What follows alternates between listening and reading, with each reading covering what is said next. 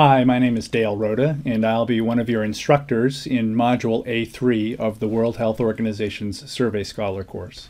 There are three major topics that will be covered in this track. We're going to discuss how to clean a vaccination coverage survey dataset, how to weight the dataset, and then how to use that dataset to generate tables and figures of survey results.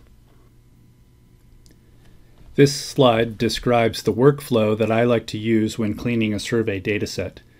We won't go into all of the details now. There will be a series of videos that go into detail on each of these steps, and we'll show you some of the tools, some of the programs that we use to do these steps.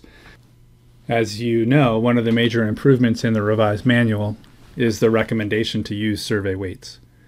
And this updates the earlier assumption from the earlier methods, the simplifying and really too simplistic assumption that respondents had equal probability of selection and that it was okay to assign them equal weights. Now we're recommending a three-step process for calculating weights. We're going to describe that in some detail in videos and in a one-hour session that John Wagai will do in the second week of the course.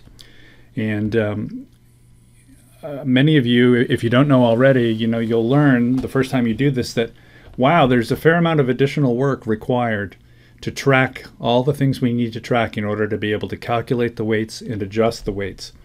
And it takes some additional work, but I think that additional work has some benefits that I've outlined here. Because we're putting attention on keeping track of everything we need to calculate the weights, tracking what happens in the field, and on doing high-quality field work, I think that extra attention probably has the positive benefit of diminishing bias.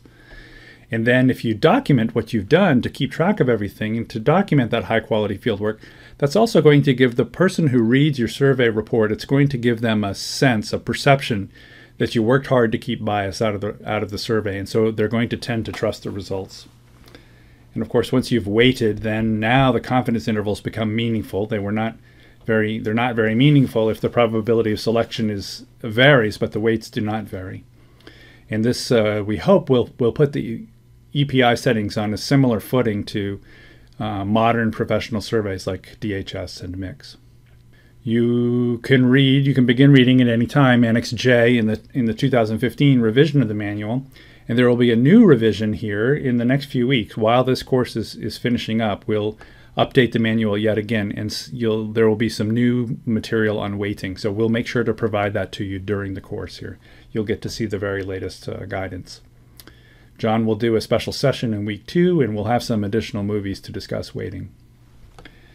And the last big topic in this course is how to generate tables and figures, how to calculate the results. How do we calculate coverage? What are the World Health Organization's recommended indicators for describing vaccination coverage? How do we define the numerators and denominators? How do we calculate them? How do we describe them, use them in a sensible sentence so people understand what it is that we're saying with these numbers? How do we show them graphically? What do we convey about the limitations or any caveats that they might need to note in the report? In this track, there's going to be a lot of resources. The revised manual, the 2015 manual, has a lot of relevant sections, so you'll be looking at those. And we'll give you the updated manual as well. We'll have several videos per week. We'll have 3 hour-long optional but helpful live presentations in weeks 2, 3, and 4. On Wednesdays, we'll have the webinars that we've all become accustomed and grown to love, and those will be joint meetings with the manager track as well. And then every week, for 4 days out of the week, John or I will be available online to have quote-unquote office hours. There will be a Skype chat room. And we're also going to set up a separate analyst track, What's Up, a chat for What's Up for people in the analyst track. But I want to draw your attention to the fact that we're not planning to monitor that or to reply to it or to emails really on the weekends. So we're going to use a different model here than we've seen in the first 12 weeks of the course. We're not going to be online and answering questions on weekends. We'll be working hard during the week to address your questions with office hours, but not on the weekends. And then we'll try to answer your questions in writing as well.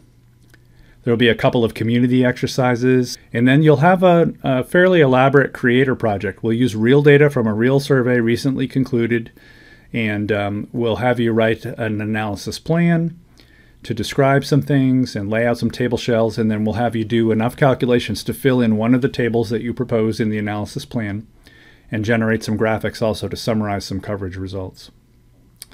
We'll be sharing some helpful programs along the way. You don't have to use Stata at all in this track, but I will share some Stata programs that I use for this type of thing. And then, of course, if you like them, but you prefer a different tool, well, you could maybe replicate these programs or these tools in another package. And in week 4, I'll do a demo of the big package that we've written for WHO called the Vaccination Coverage Quality Indicators. Sometimes we abbreviate that VICI. Here are the details for office hours. You'll be seeing these again. We'll send them out an email, but you can just join the Skype conversation an hour a day, Monday, Tuesday, Thursday, and Friday each week. If you have any questions, let us know. We're looking forward to working with you through the rest of the track. Thank you.